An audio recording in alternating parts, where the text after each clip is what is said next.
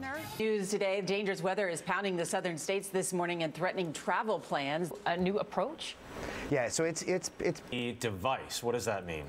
So this is going to be the year coming into force this year in states from Oregon to Pennsylvania, but none of them will end the debate over gun owners openly carrying their firearms into businesses. Several national chains like Chipotle and Target strongly discourage customers from bringing in guns, even if it's legal. But Mark Strassman went to a Louisiana restaurant taking the opposite approach.